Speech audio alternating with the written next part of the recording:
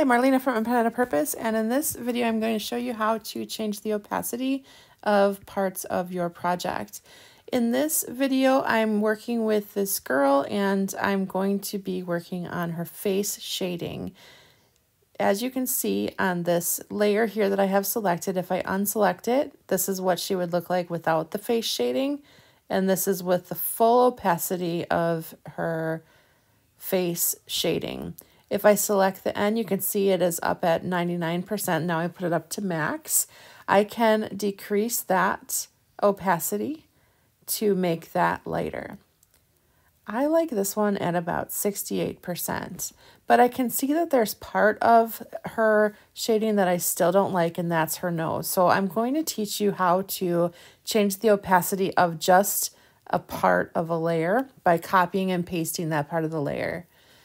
So while I'm on the layer for face shading, I'm going to select at the top of my screen the little S. It looks like a ribbon. You can see it just turned blue. And a menu came up on the bottom that says freehand in blue. That's what I would like to use with my Apple Pencil. So with my pencil, and it being on freehand, I'm going to draw around her nose. And I'm going to take 3 fingers and swipe down on the screen. And this menu comes up. From this menu, I'm going to select Cut and Paste. You can see it now has a square around it. And if I go to my Layers panel, there's a layer called From Selection. That's because I selected that part of the layer and I copied and pasted it into its own layer. If I select or uncheck this box, you'll see that the nose shading goes away. So I could choose to do that, or I could choose to change the opacity by selecting the N.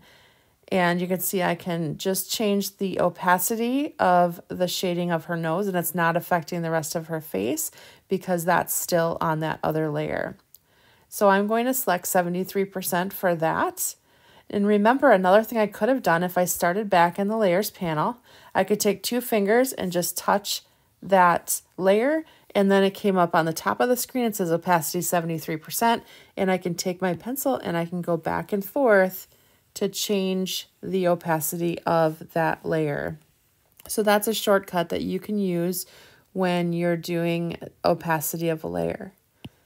I hope you found this helpful. If you did, please remember to hit the subscribe button and follow me over at apenandapurpose.com. Thank you.